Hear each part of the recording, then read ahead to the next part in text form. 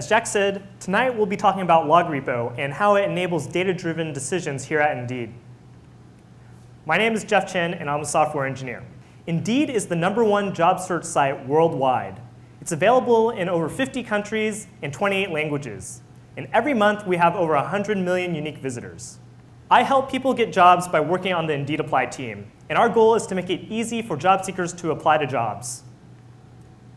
The way this works is that people first perform a search on Indeed. We return a list of job results that match your query. And a lot of these jobs will let you know that you can apply with your Indeed resume. This lets you know that it's integrated with Indeed Apply. Once you click on one of these jobs, you're taken to the job description page where you can see the full job description. And you'll notice that on the right-hand side, there's a bright orange button that says Apply Now. Once you click on this Apply Now button, if you're one of the tens of millions of people who already have an Indeed resume, the only thing you need to do is fill out an optional cover letter and then click Apply. If you do not already have an Indeed resume, then we'll ask you for some contact information such as your name and phone number, and then we'll ask you to choose a resume to upload from your computer or mobile device. So what just happened was, job seeker performs a search, they view a job, they click Apply Now, and then they submit their application. We need to know that all of these things happened, because knowing how users are interacting with our systems will help us build better products. Once we have this information, we can analyze it and see interesting insights. For example, if you already have an Indeed resume when you click the Apply Now button, you're over 50% more likely to complete the apply process than if you had to upload a resume. We have lots of questions across all of our products. Things like, what percentage of applications are using Indeed resume? How many job seekers are searching for Java in Austin? How often are job seekers editing their resume once they've uploaded it? And how long does it take for us to visit employer sites and aggregate their jobs? These questions get a lot more complicated too. For example, how many applications to jobs from Career Builder by job seekers who search for Java in Austin use an Indeed resume? Is the percentage of people who do this different on web than it is from mobile? And has this changed over time? With more information, we can make better decisions. So we need to log all the events that happened: job searches, clicks, and applies. And for each event, we also need to log everything. We never know what effect a change might have. The types of things that we log are things like client information, user behavior, system performance, and the A/B test groups that a user is in for a request. Once we have this data, we can use it to make better decisions. We don't want to be making decisions based on assumptions, nor the highest paid person's opinion. So our objective is we want to collect data on user actions and system performance from all of our applications in all of our data centers across the world. At Indeed, we have a few principles that we apply to all the systems that we build. They need to be simple, fast, resilient, and scalable. By simple, I mean that the system should have an easy interface to use. It should be easy to both write logs as well as read them. We also want to reuse familiar technologies. We don't want to reinvent the wheel where we don't have to. This means that we like to reuse technologies that ops already understands very well, things like gzip and rsync. The system should also be fast. Writing logs from our application should have no negative impact on runtime performance. In addition, once logs have been written, we want the data to be available very soon for consumers. The system should also be resilient, and in it, writes should be durable. Once an application writes a log, it should show up in the system, even in spite of network failures or system downtime. Last, the system needs to be able to scale to handle the large amounts of data that we throw through it. And as of today, this is on the order of terabytes each day. The system needs to be powerful enough to represent any kind of data that we need it to. And we should store all of data for all of time, unsampled. Events should be stored at least once so that writes are never lost. We may store it multiple times for redundancy purposes, but consumers should never read a duplicate event. It should be very easy for developers to add new data to logs as we roll out new features. And on the flip side, it should also be extremely easy to access our logs in large amounts at a time for a given time period. And this is our most common access pattern. We look at everything that happened over a certain time period and then analyze it. Because of this is our most common access pattern, we didn't optimize for random access to individual events. We also care more about completeness of logs, so we didn't optimize for real-time access. In addition, we did not have explicit support for complex data types, but I'll elaborate more on that later. Our solution is called Logrepo. It's a distributed event logging system, and we've been using it in production for all of our applications since the end of 2006. Inside Logrepo, every event is called a log entry. And inside of a log entry, everything is stored as a string. Data is URL encoded into key value pairs, exactly like the query string in a URL. Here's what an example log entry looks like for an organic click event. It's a large blob of text. But once you insert new lines after ampersands and URL decode the values, it becomes much more readable. And you can see that we can support both text data as well as numeric values. This log entry format has a lot of advantages. First of all, it's human readable. This means that anyone, not just developers, can take a log entry and get useful information out of it. Log entries also have arbitrary keys. There's no set schema ahead of time, so developers have it very easy in order to add new data to logs. And because of the format, it's very easy to append the data as we get new data. Log entries are also self-describing, so just by looking at keys and their values, you can determine what you're looking at, whether it's timing information or a user search query. And it's easy to parse in any language. Each log entry has two required keys, UID and type. Type is simply an arbitrary string which describes the contents of the log entry. UID is always the first key in a log entry. It's a unique 16-character base 32 string, which means it uses the characters 0 through 9 and A through V. And a UID encodes several pieces of important information. First of all, it encodes a timestamp of the event. This has millisecond level granularity, and we have enough bits for it to represent 1,000 years of time. Next, it also stores some server information on the server ID and application instance ID that produced the event.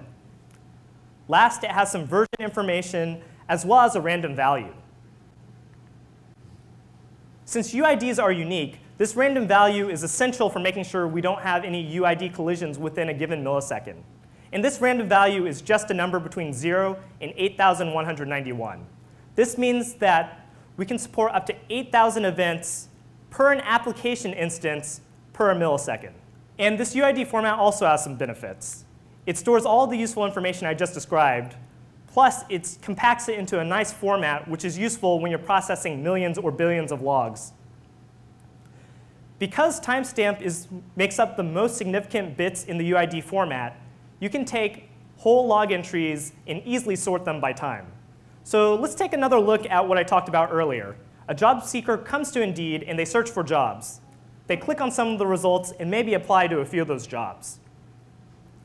All of these events are part of the same flow, and it's important that we're able to tie these events together in order to fully understand the job seeker's experience.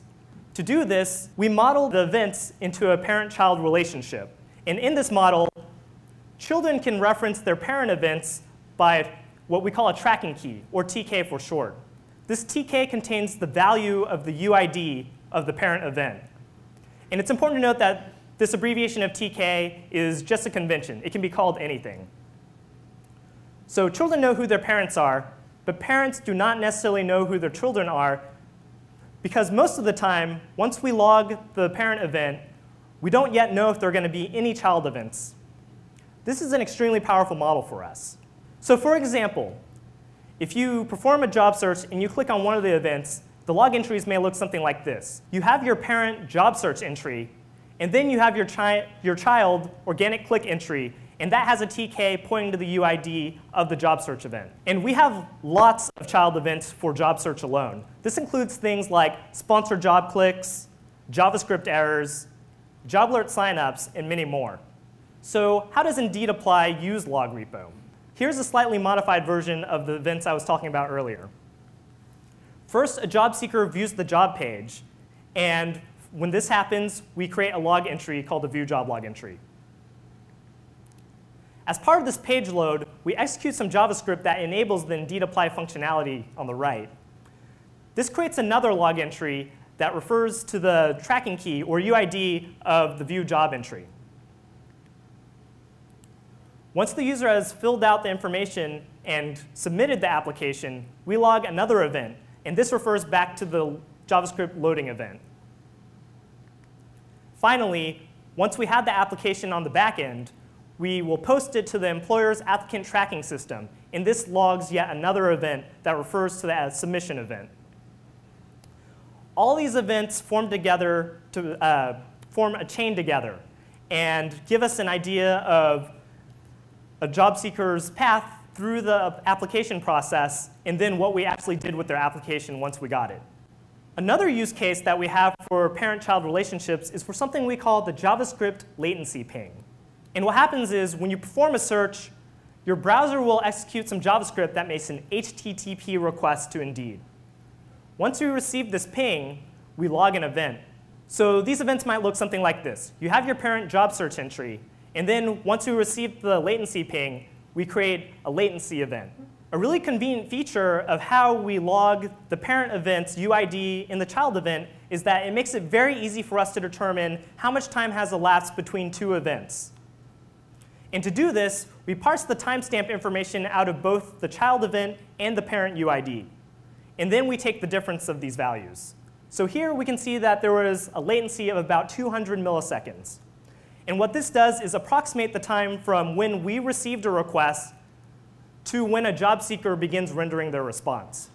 And we're able to see this information. Here's a graph of the perceived latency from our West Coast data center to Washington and California. And in this graph, California is in red, and it's about 175 milliseconds as the median value. Whereas in Washington, it's about 190 to 200 milliseconds for their perceived latency. This makes sense since our West Coast data center is located in California. Writing log entries from your applications is extremely easy. This is all the code you need, and I'll go through it step by step. First, you use a factory method to create the log entry, and all you need to do is pass it the log entry type. The factory method is in charge of creating the UID, and it'll use the current time as its timestamp.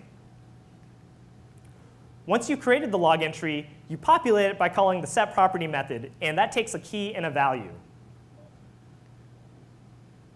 Earlier, I talked about how we did not have explicit support for complex data types, yet we needed Logrepo to be powerful enough to express anything that we need to.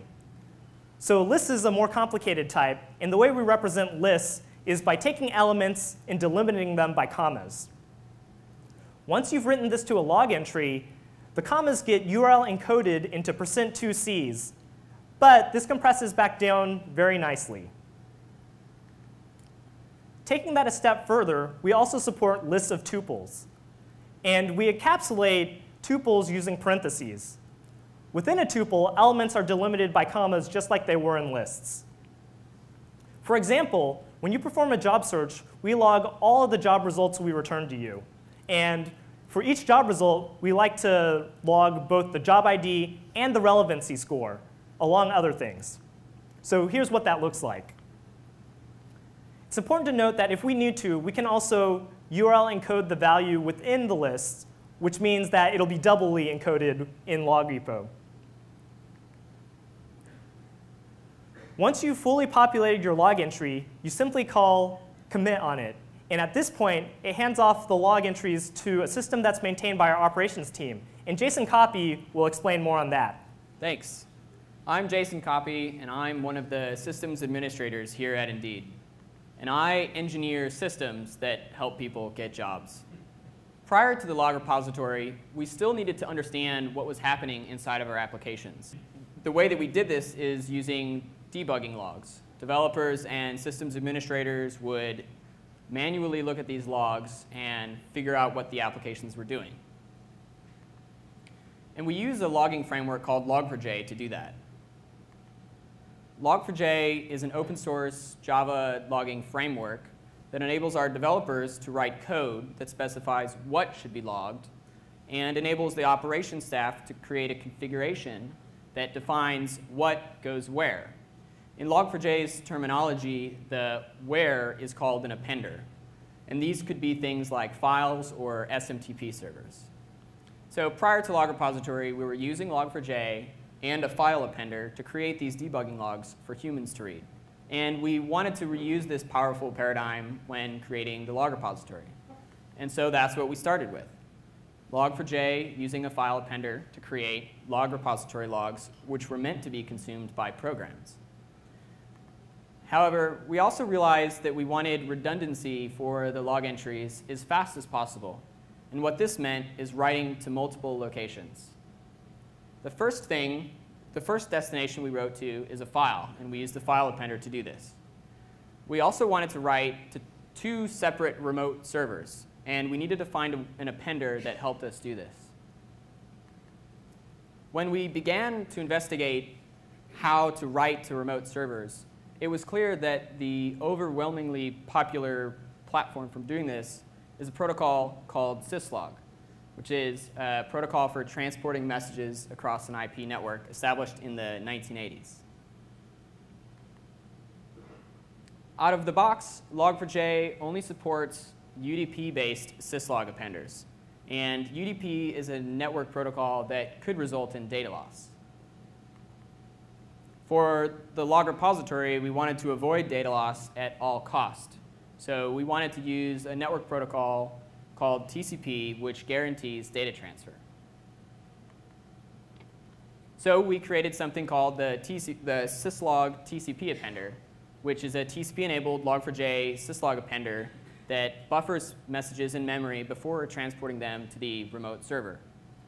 This makes the syslog TCP appender resilient in the face of short downtimes for the network or the remote server. We also needed to choose a syslog daemon.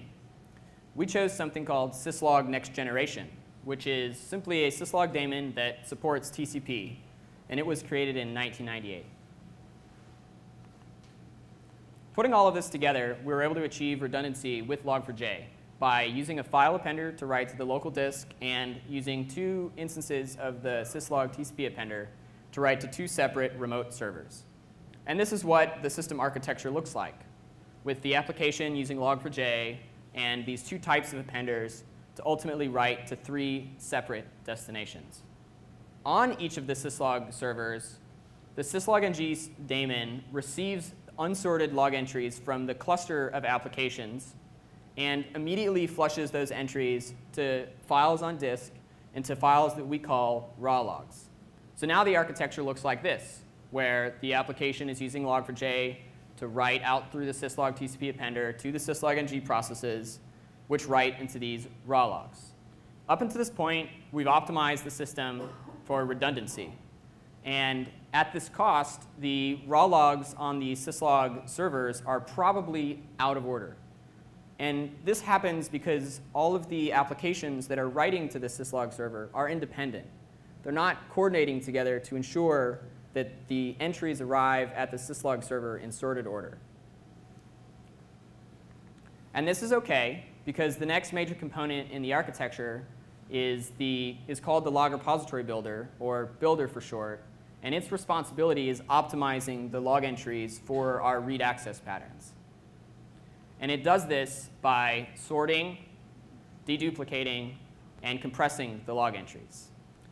So now our architecture looks like this, with syslog writing the raw logs.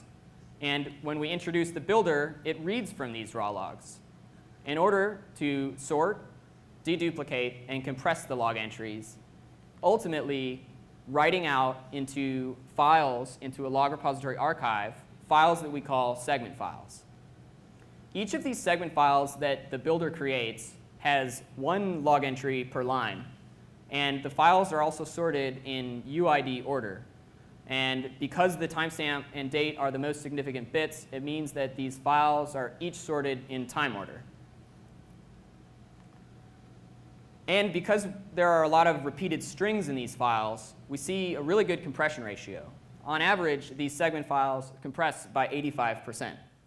We also choose a very specific directory structure in this log repository archive that is optimized for the way that we'll be reading the log repository later. It starts with a top-level directory for the log entry type. In this example, org-click.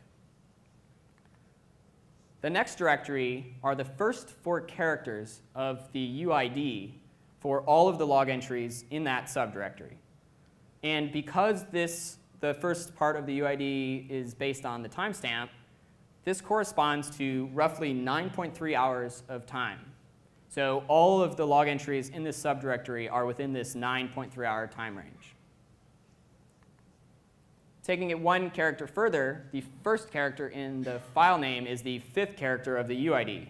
Putting that together with the second directory, we have the first 5 characters of the UID. And this corresponds to about 17 minutes.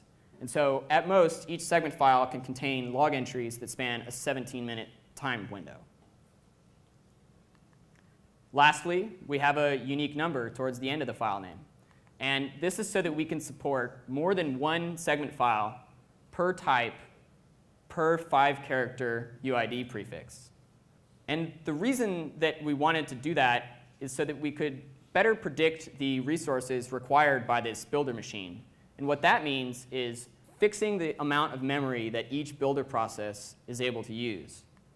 And since the builder uses an in-memory buffer to sort and deduplicate these log entries, when the buffer fills, it needs to flush to disk. And when it flushes to disk, it creates a new file for that 5-character UID prefix. At this point, this is what the system architecture looks like, with the 2 independent syslog-ng servers receiving their own stream of log entries that get written into the raw logs. And on one server, we have a builder process that is creating this Logrepo archive. It's a small step adding rsync mirroring every minute to add redundancy for this log repository archive. And now that we have 2 separate streams of raw logs and we have the same Logrepo archive on both servers, we're able to ensure the consistency of the archive by running a delayed builder on the second server, which compares the output from the first builder to its own output and adds new segment files for log entries that were missed by the first builder. This also causes multiple segment files per 5-character UID prefix.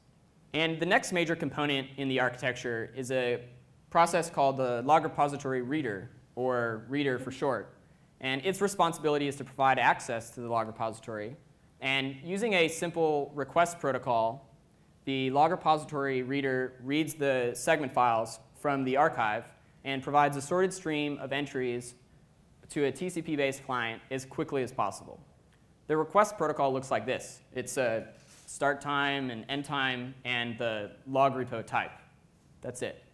I want to walk you guys through an example of using simple Linux utilities to send a request to the log repository reader and receive a stream of results. So in this example, I'm building the request using the protocol I just talked about. So the first field is the start time. And the format is in milliseconds since January 1st, 1970, which is the start of Unix time. The next field is the end time. And the last field is the log repository type. Sending this over a pipe to a utility called netcat, I'm able to make a connection to the log repository reader process and send it this request. And ultimately, I receive back a UID-sorted stream of log entries as a result. Under the hood, the reader takes advantage of that directory structure that I explained in order to isolate to only the information in the log repository that the request cares about. So I'm going to walk through the same request, but detailing how the reader reads from the segment files on disk. The first thing it does is isolates to the type directory. The next thing it does is it converts the request timestamps into their UID prefixes. In this example, the start timestamp's UID prefix is 15MT0, and the end timestamp's UID prefix is 15MT7. The next thing it does is finds all of the segment files that match that first UID prefix, and then it needs to read all of those segment files. Now, remember that each segment file itself is sorted in UID order. However, when we're looking at multiple segment files, it's possible that the that all of them taken together are not sorted right now. In this example, if we were to simply stream back the first file to the client and then the second file, the client would not receive the log entries in UID sorted order. So it's the reader's responsibility to sort these and provide that single stream of sorted events back to the client. The reader should also make sure to never send back log entries that are outside of the request timestamps. Once we finish processing that first UID prefix, we move on to the other UID prefixes until we get to the last UID prefix for the end timestamp.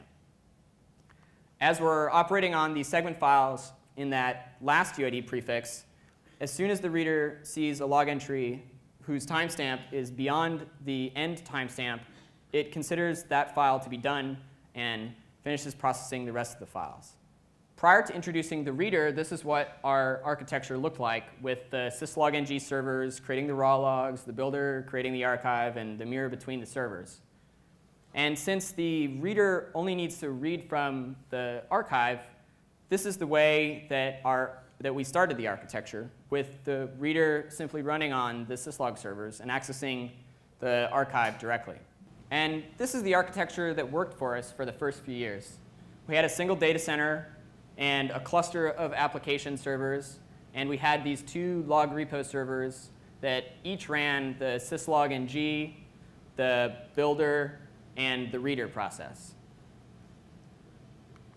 However, as Indeed grew, we saw more job seekers using our site, and we created more products, and we expanded into more data centers, and all of this meant more log entries. The reason that we moved into multiple data centers is so that we could decrease the latency for our job seekers, but also increase the redundancy of our data centers, so that if any one data center failed, the job seeker could still have a low latency experience using our site. And all of this led to happier job seekers. So when considering how to augment the Logrepo for supporting multiple data centers, we realized that the consumers of the log repository only really needed to live in one data center, which meant that we only needed to run the reader in one data center. However, we knew that we would have applications in every data center that would be creating log entries that we cared about. And in order to minimize the internet traffic, we decided to run the two syslog servers and the builders on those syslog servers in every data center. And so this diagram, I'm showing 3 separate data centers, and this is roughly how it works today, where on the top right in the data center in the blue, I'll call data center 2, and it actually has the 2 syslog-ng servers with the 2 builders. In this diagram, I'm just showing the primary syslog-ng server for that data center. And on the top right, the data center in orange, data center 3, the same thing, where it's running the 2 syslog servers with the builders. And each data center independently maintains its own log repository using its own log repository builders. And then we replicate those log repositories back into data center 1, which is at the bottom, which is where our consumers are running. And the reader process reads from this archive that has all of the data center's data.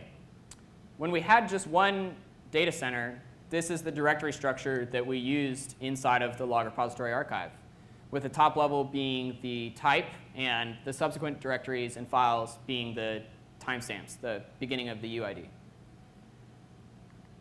When we started expanding into multiple data centers, we needed a way to separate one data center from another. So we introduced a new top-level directory with the data center name. And this is necessary in order to avoid collisions.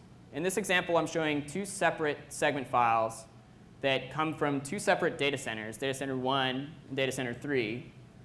However, they share the same segment file name.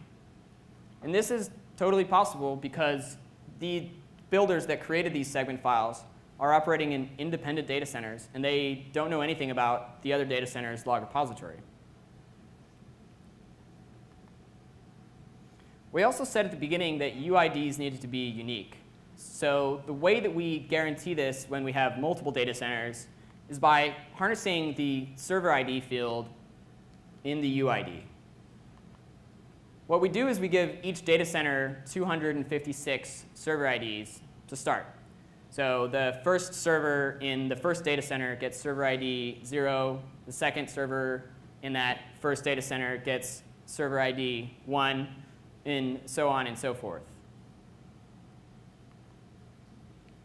And this architecture worked for us for the next few years, where we had multiple data centers. And in each of those data centers, we had the 2 Logrepo servers that were running syslog-ng and the builder processes. And we had the 1 consumer data center that was running the reader and where all of the consumers lived. As we continued to grow, we had more log entries and ultimately more consumers of the log repository. And what we started to see over time is that there were a diverse type of requests that were happening. And for example, the first consumer might be looking at job search request logs from the last month. And the second consumer might be looking at resume creations over the last 2 days, and so on and so forth. And to a point, this was fine. The diversity of the requests were able to get to the reader and get their responses fast enough. However, when we continued to increase the number of consumers and had an ever-growing amount of diversity, we noticed a bottleneck. The single server that had an array of disks underneath the reader process couldn't keep up with the amount of diversity coming from all of our log repository consumers. And so we wanted to eliminate this bottleneck by spreading the log repository accesses across a cluster of servers. We were already using this thing called HDFS at the time, and it stands for Hadoop Distributed File System, which is a distributed file system that stores data on commodity machines, providing very high aggregate bandwidth across the cluster. We needed a way to bridge the gap between our existing log repository archive and HDFS.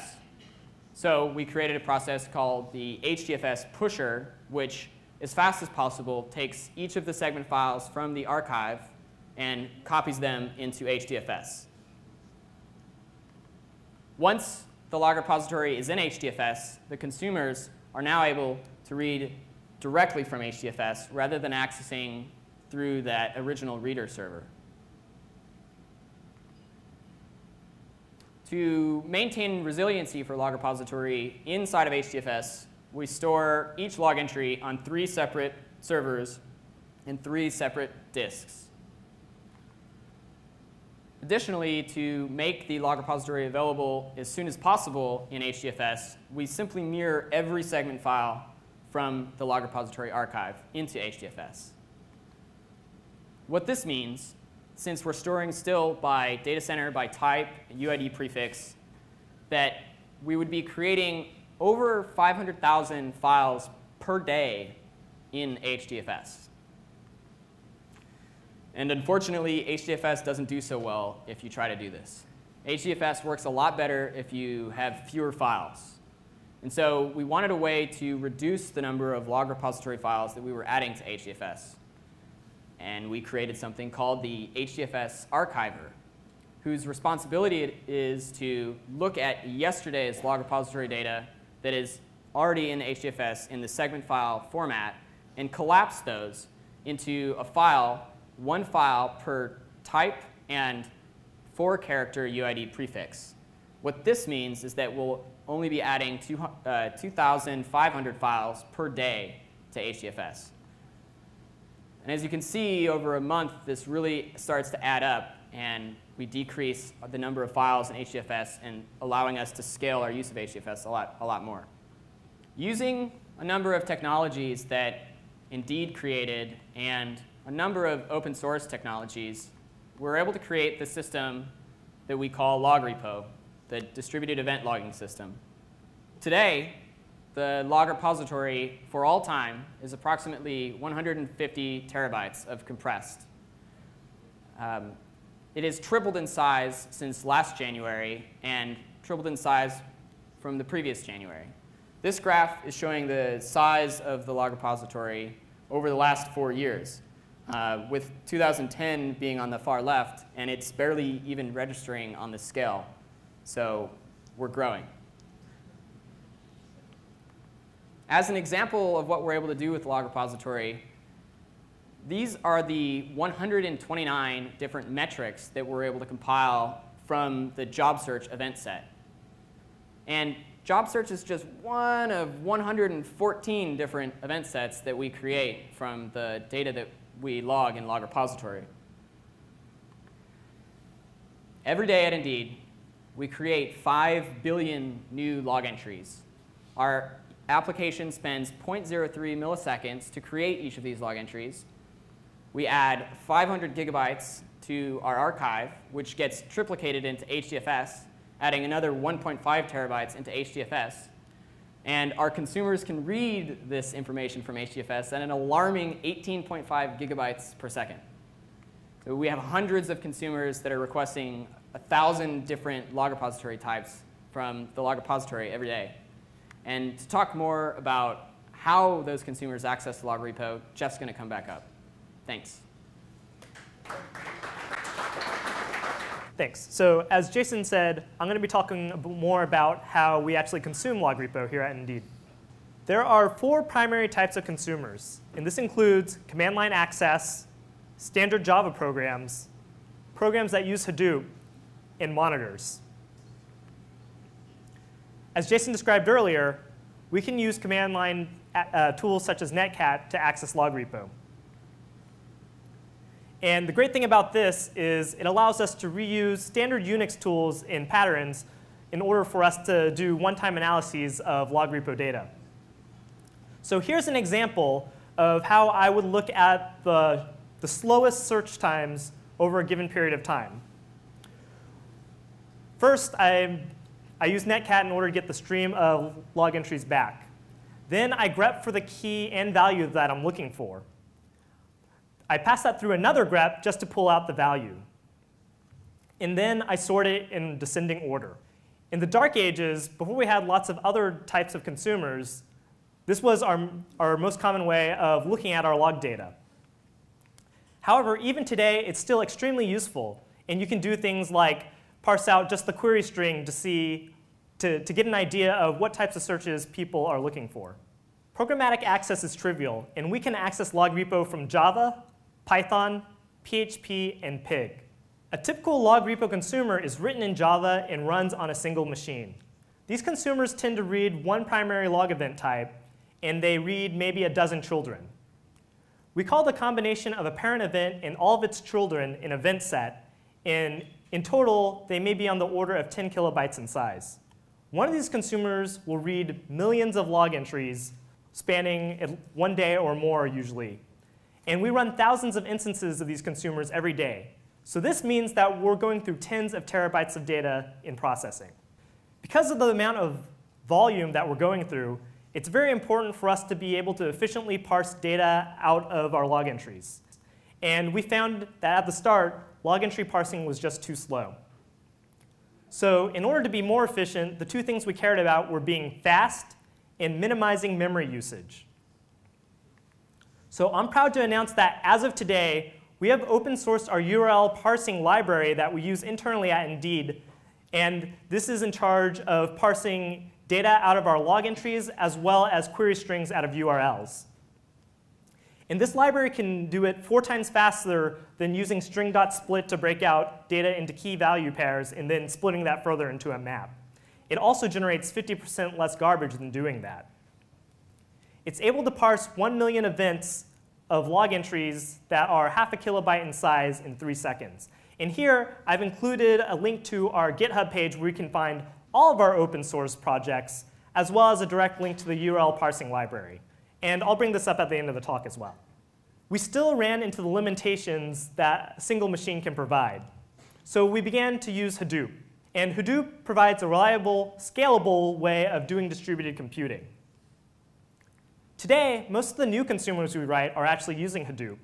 And as Jason said earlier, these consumers are able to read log entries directly from HDFS. By utilizing our cluster of machines, we're able to scale further. We also use Logrepo for monitoring. And we want to be able to monitor our business and operational metrics. After deploying new code especially, we need to make sure that searches haven't been broken, nor are they suddenly taking twice as long to perform searches. And in these cases, available soon just isn't good enough. We use Datadog, which is a third-party monitoring service. And the way it works is that we stream metrics to their third-party servers. And from there, they aggregate the information and show us dashboards in real time. The dashboards look something like this. Here's an example of average search times from instances in a data center. However, we still have the problem of needing to parse metrics out of our raw log entries. And in order to do this for Datadog, we use a language called Mini-EPL. Mini-EPL is an implementation of the Esper processing language, which is written in-house at Indeed in Python. The way it works is like SQL for streams of log entries. And even though real-time access wasn't one of our original goals, because of the nature of Logrepo and its loosely coupled components, we were able to easily extend it to get around the latency of having to go through the builder process. To do this, every server that has an application that produces log entries also runs a process called the Datadog agent. This Datadog agent reads those locally written log entries and passes it through the Mini-EPL, where it can then parse out the metrics we care about for monitoring. It then uploads those to Datadog HQ so that we can see the dashboards. It's important to note, however, that these dashboards they can only show us aggregate information, and we don't have fine granularity access to our data. Logrepo also provides a form of data redundancy for us, and we use that in a couple different ways. First is for replaying events. So Indeed has a feature called job alerts, and job seekers can provide a query for jobs that they're interested in, and every day or every week, we'll send them an email of new jobs that match their query. After one of our deploys, we accidentally broke job alert signup for logged in users. However, we were able to use the Apache access logs to first get the alert parameters that they were trying to create alerts for, which includes the query that they're looking for, the location that they're searching in, and the radius that they're willing to look for around their location. And these Apache access logs also included the tracking key of the job search UID of the search that they were trying to sign up for a job alert from.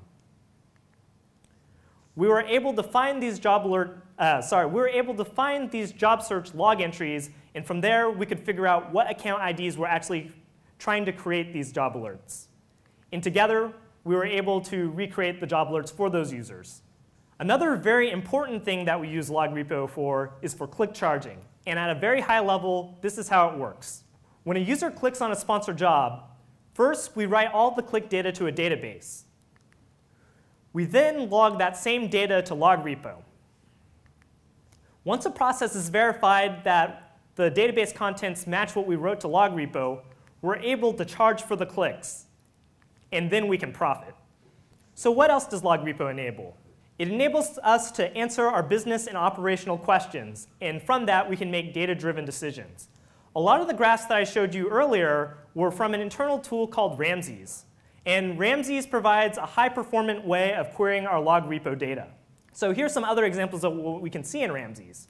For example, what is the average cover letter length for applications inside the US versus outside? And here in red, you can see that inside the US, cover letters tend to be about 115 characters long.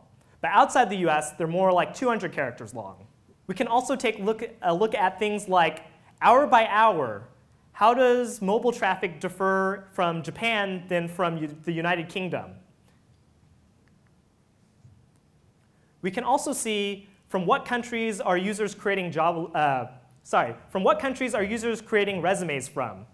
At the start, we just launched resume upload for United States, which is here in red, and other English-speaking countries like Canada and Great Britain.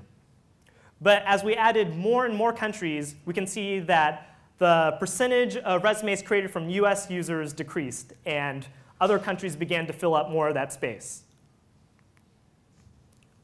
We're also able to see from what domains are users opening our job alerts from. And the interesting thing here is that earlier in 2013, represented by the green line, which might be a little hard to see, but Yahoo actually was the domain most people are opening job alerts from. And a little bit below that are Gmail users.